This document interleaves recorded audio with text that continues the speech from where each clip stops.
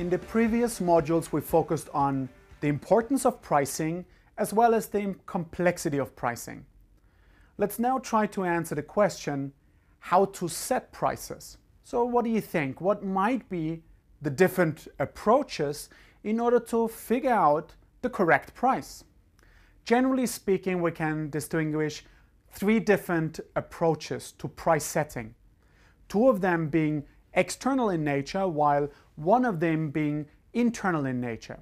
The internal price setting approach is typically called as well cost-based pricing or cost-plus pricing. What we essentially are doing is we use the information about the cost structure of an organization and use this in order to set the prices. On the external side, we can distinguish between two approaches, one being called the customer-based pricing approach, the other one called the competition-based pricing approach.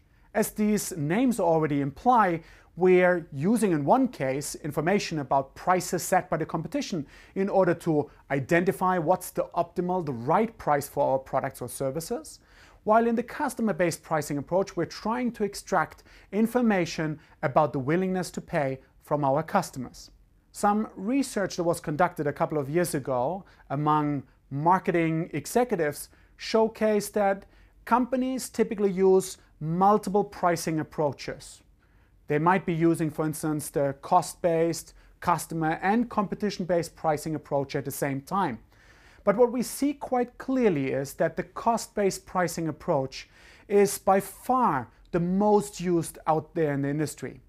This is typically followed by the competition-based pricing approach, and the least pricing approach being used outside in the industry is actually the customer-based pricing approach. My recommendation typically would be to organizations to go through a four-step process. Ideally to conduct the cost-based pricing approach, the competition-based pricing approach, as well as the customer-based pricing approach. All three pricing approaches might give you different recommendations about what's the optimal, what's the right price. Hence, the fourth stage is really working with that kind of information and figuring out what might be the right price.